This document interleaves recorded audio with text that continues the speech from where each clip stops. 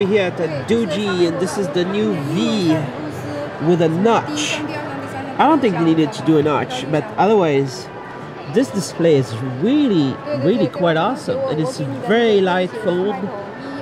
And check the round corners are very cool. It's just too bad that they have a notch, I think, because there's absolutely no need to have a notch.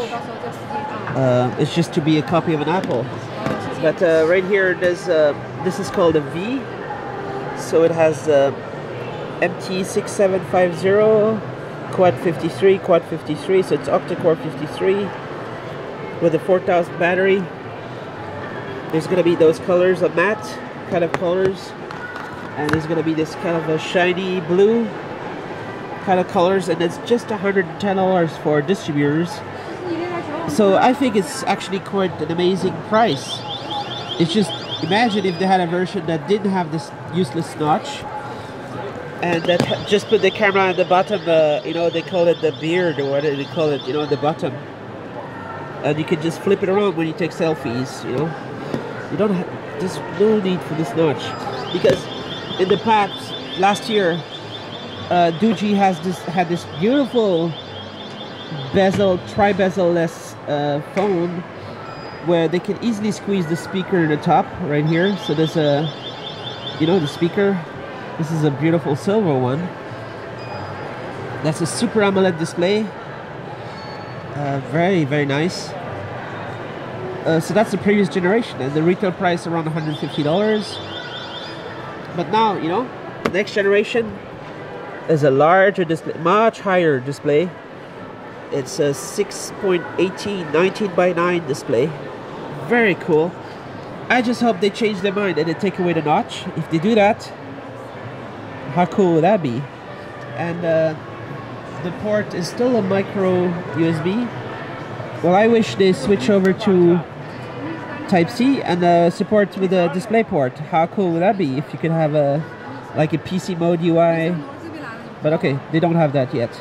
But then the next thing that's really interesting over here is that soon they'll have a DOOGEE V with a P60 CPU. This is the fastest ARM Cortex A53, 73 and 55, I think, or 53. That's the most powerful Octa core. That's coming a little bit later for $200 and something. So that's gonna be the DOOGEE V. I'm just afraid they're gonna put the notch on it, but somebody needs to recommend the designer at DOOGEE not put a notch. Okay, I've said it a few times now in my video.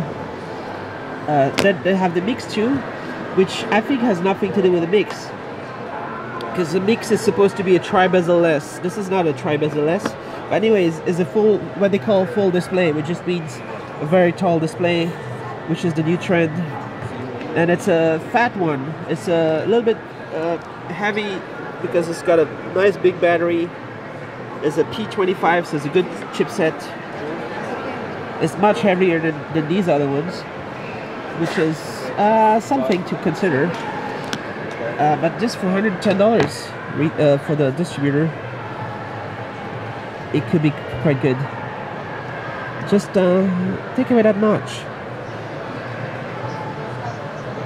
Active LCDs are just amazing from the suppliers. Maybe it's Tianma. I did a video with Tianma, you can check them out. It might be a Tianma display.